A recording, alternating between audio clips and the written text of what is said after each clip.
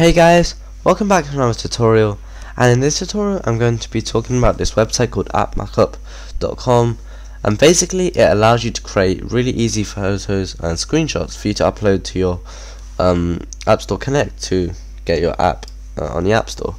So basically a lot of people, every time you upload a new app to the App Store, you need to take some screenshots of it and things, and you need to just take photos of it to show what the app does and show your viewers how nice it is.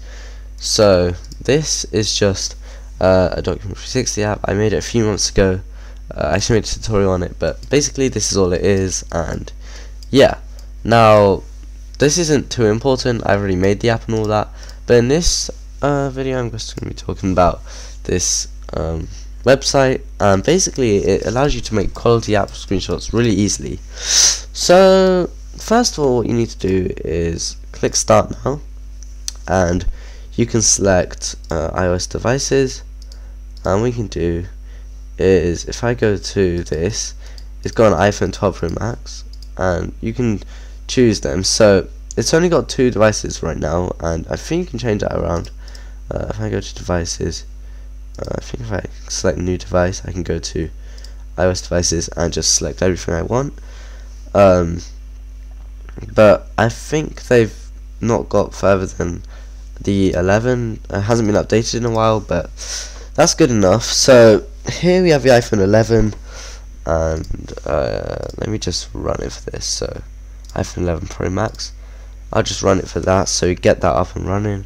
And while waiting, you can see that this is actually our thing. So this is the screenshot, and you can see that it's already nice, and I don't know how to say it, but just good.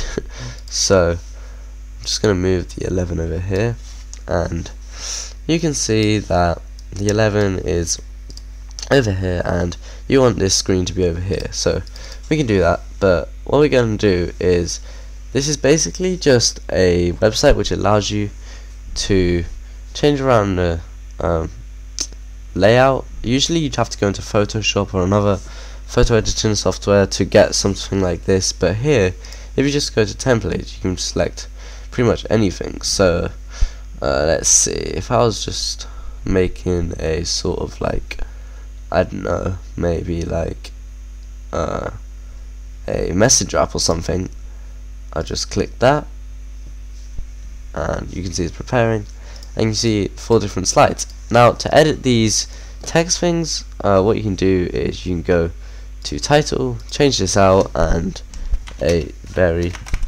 useful app. You can see it updating in the real time, and you can also add in a subtitle. Very useful, but I'm guessing this template doesn't actually have a subtitle, but the other one did. And you can also change around the layout, so you can move where the title goes. Like if you moved it there, you can see it's covering the top, but now we actually get a subtitle as well. So yeah, that's pretty useful. And basically you can just use this to just create your app screenshots, and then you can add the photo in. I think if you click frame edit or something like this, you can just do it, and then you can just add this photo in later, and it's just a created photo. So yeah, thanks for watching, and I'll see you guys in a future tutorial. Bye.